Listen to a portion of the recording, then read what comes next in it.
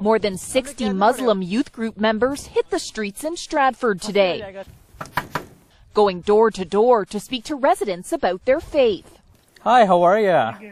I'm Adnan from Ahmadiyya Muslim Youth Association. The initiative, called Islam Understood, is a nationwide campaign with various chapters of the group planning to visit thousands of cities and towns across the country. Today alone, hitting more than 100 different locations. Our motto of of our community is love for all, hatred for none. So basically, all sort of this I would say the negativity surrounding Islam is it's for us it's absolutely wrong, and we are basically here to rectify that. Islam is the world's second largest religion and the fastest growing major religion in the world, with over 1.7 billion followers known as Muslims. Some residents here in Stratford saying they appreciate their efforts to explain their beliefs. We don't know too much about their faith, but it's good to know.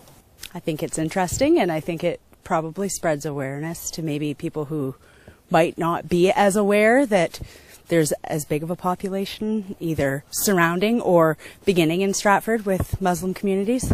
Others, though, who didn't want to appear on camera say they felt it was unnecessary and didn't want the group bothering them at home.